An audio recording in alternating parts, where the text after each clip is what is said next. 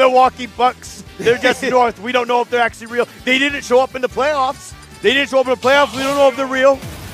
I don't know why I'm channeling my Stephen A. Smith, but we're here. I think Mewtwo could take on LeBron. I think Mewtwo could take on LeBron James. 6'7", got that tail. That could come into play. I don't know how. Psychic type. He's reading your moves. Reading your moves. That was such a good clip. Speaking of reading your moves, we got one of the most solid players at doing that in the entire game and going for just that. If Loaf had hit that, that would have been one for the real right there. Yeah, Loaf on the Wario getting off to a hot start up against Comet. It's a Midwest showdown for those of you that consider Minnesota Midwest. I do personally, but I'm not from the Midwest, so speak for yourself. It's Midwest. Okay. Yeah, don't worry. We're still here. It goes as far as North Dakota. Did you know that there are people in Colorado that think that Colorado is Midwest? That's very interesting. Because they take it very literally. They're like, yeah, like the middle of the West, right? It's like, no. They're technically not wrong.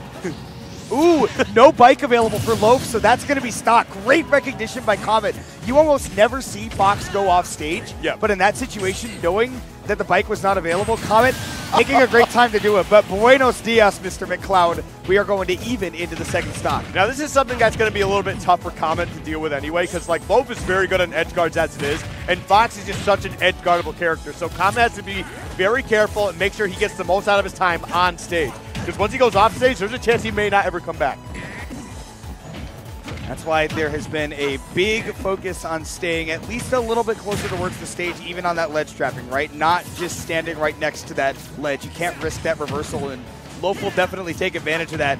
That's that dangerous situation right there. But Comet also a very aggressive player, right? So you'll see that happen every now and then. Yep. Not going to be able to get the stock out of that up smash, but still great looking out. 126, so I like the empty hop. Looking for the up air, but Loaf is going to land without any issue getting that neutral air dodge. And now both of them is kind of changing leads back and forth here, trying to take each other down. I love all of that from Loaf. Everything about that down tilt scream. You know what that screamed to me? That screamed fighting games. I felt like I was watching Street Fighter there. The down tilt into the now you're blocking, I go for my throw. Now I go for the down tilt, now I'm going to confirm that into the dash attack. If there was one like Nintendo character to put into a fighting game, I feel like Wario would actually fill a lot of spots. Like, can you imagine Wario in like Marvel? Dude, that would work. He'd work out. Look at his aerial movement, man. Honestly, sick.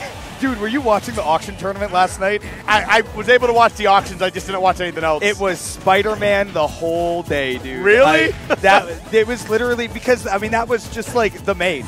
And it was just every, what is it that he does when he shouts the swing around on the see you later, ta-ta-ta, see you later.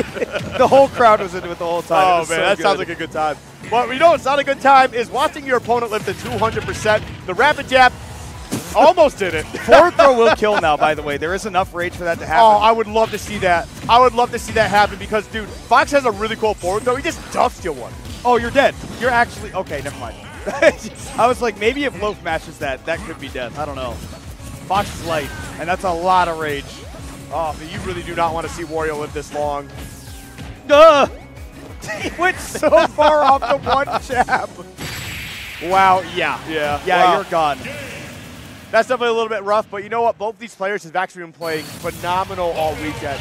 Really got to hit at the Comet. Yesterday, Comet had an incredible set against Ned. If you missed that, definitely go watch it. It was a battle. Game 5, and there was a little bit of a pop-off at the end. Comet was playing really, really well. Ned was playing really well. I believe Ned's still in the bracket. I'd have to double-check. I'd be surprised if not. I'd be surprised if not, but I've also seen Ned lose and just be like, yeah, whatever.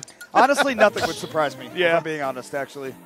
But, you know, Ned is that Chicago boy. I mean, well, I would like to assume that, you know, he shows up for this tournament, but we'll see, we'll see. And if anything, like, because I know Ned's kind of dialed back how involved he's been in Smash. I feel like he hasn't taken it quite as seriously, or at least on the competitive side. But also, it's just like, we're like, what, 6-7 years in this game? And people keep getting better. Yeah, I mean, this is starting, you know, Ultimate 6th year, right? When we hit December, that'll be 6 years of the game being out. It's crazy, right? Longer than Smash 4 was there, but some people are still out here, man, and Loaf is one of them for sure. We're going to small battlefield for game number 2. Man, I'm just thinking about this matchup because Fox really does, like, disjointed swords. You'd think that would give a small hitbox character like Fox Trouble. But what he really struggles with is like the Warios and the Kazuya's that are, you know, able to like stuff him a bit more. Like they're still brawlers, but they're gonna just outrange you a little bit, but still have that good frame data. Absolutely true. Right now, watching them battle out here. Great song choice, by the way. Kiss is always amazing. It's just a bop. All right, I was like, what's going to be punished here? Only gets a dash attack, and that's only because like he drifted far enough away that Loaf was able to get a move out. Nice empty jump right there. Just slowly drifting in front of Comet Shield, expecting an aerial at some point, but instead, another trip off stage. This is a good follow-up from Comet, though. I love this patience. If there's anything I love about Comet, it's when this Fox starts playing a little grounded. Yep. Right now, you can see definitely taking his time a bit more here. And you know what? Maybe it's because game one was just a good reminder that you're fighting Loaf, one of the best warriors in the world, one of the best players in the Midwest. And like, these two are familiar. But sometimes, even though you're familiar with an opponent, you kind of have to get a game under your belt to just remember exactly how they play and what you need to be doing differently. Okay, well, right back at it.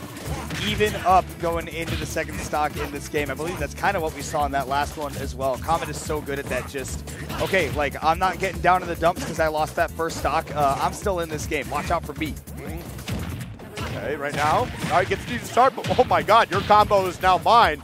And Loaf getting a couple up airs. You can hear the crowd was starting to get into it, but then ends up dropping the combo. Maybe got distracted by the crowd. Okay, trying to anti-air with these up tilts, but not catching anything from Loaf.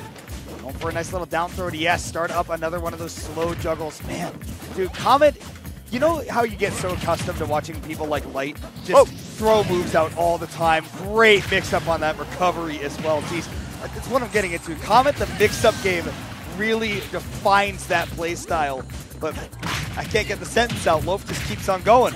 Yeah, I was about to say, this is actually like super unfortunate for Loaf, but a great thing for Comet was that waft was absolutely wasted. It didn't matter because Loaf got a stock anyway, but that was definitely a huge thing for Comet. What? You okay? That could happen?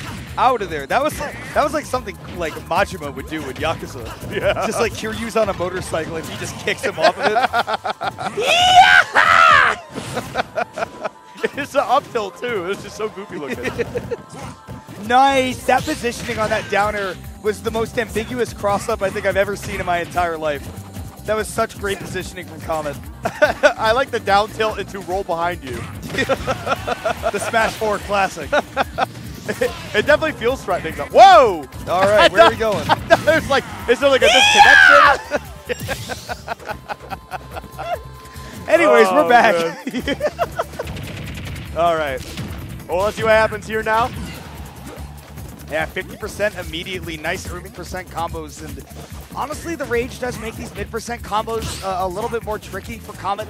You're probably going to just have to see a bit more like chipping away, throwing out a lot of moves in quick succession to try and catch those defensive options. And now, Loaf is starting to be in danger. Wario is heavy, so we probably don't have confirms available yet, but one more like an up air, a forward tilt, something on the ground. Now we're in those kill percents. Yep.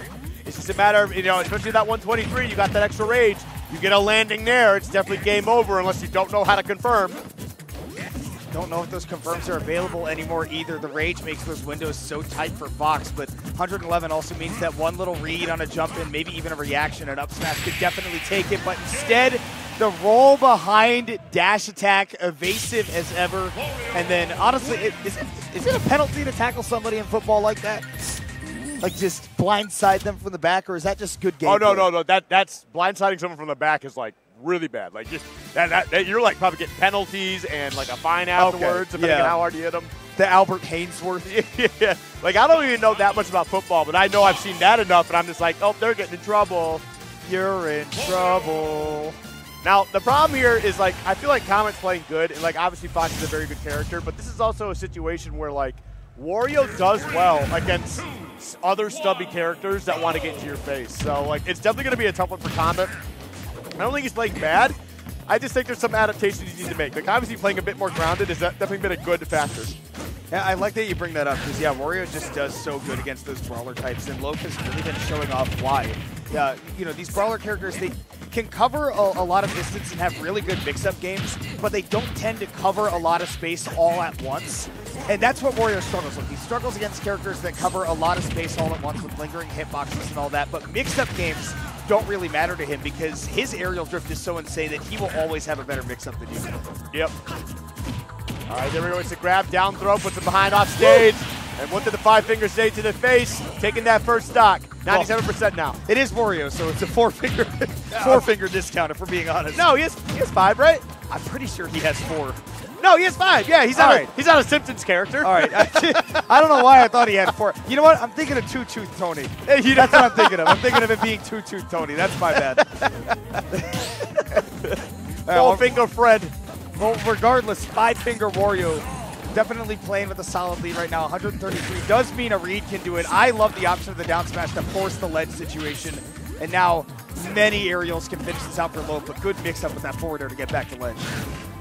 There we go, back throw, putting him off stage here, 140. And now we're starting to see Comet, I'll say, struggle to get the stock here, but does finally get that cleaned up. I mean, it was just like I was starting to see like haunting memories of game 1 of Wario living to 215. Yeah. Just did not feel good. All right.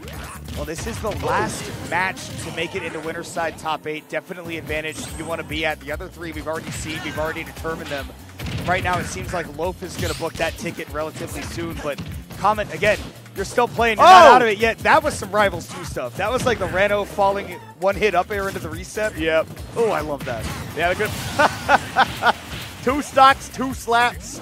And man, we're getting right. Tony. Yeah, Tony. But Loaf just continues to dominate here. And that's actually something I feel like I'm starting to see a lack of from Comet, is like Foxes thrive so much out of a parry, right? And I feel like we just haven't been seeing much of that of Comet. I don't know if it's just like he feels like the timing's off or something. I'm not entirely sure, but he can get a lot more out of this game if he just starts landing those. I think it comes down to playing a bit more defensively. I was afraid that was going to lead into a waft, but wouldn't kill yet. You just got to wait a little bit longer, but didn't get the sweet spot, so trying to take Fox off the top, not going to work out. Ooh, okay. He can do that? It's Fox, baby. That's Fox McCloud. That's one of my favorite bits from Coney. Just, he can do that? Somebody should make a video about this. Oh, great edge guard by Loaf. It's still not over, and a good stall will save you, but only for a little longer. Chomp, chomp, and into the blast zone. Loaf closing out a solid set, booking that ticket into winner's side top 8, and the crowd is about it. They're all up tilting. And now they're up airing. Yep. And now, you know, they love Loaf, man. The Midwest loves Loaf. He's a really chill dude. I get it. I mean, Comet's a really chill dude, but obviously, you know, we don't root for losers around here. He trying to be L.I. Joe?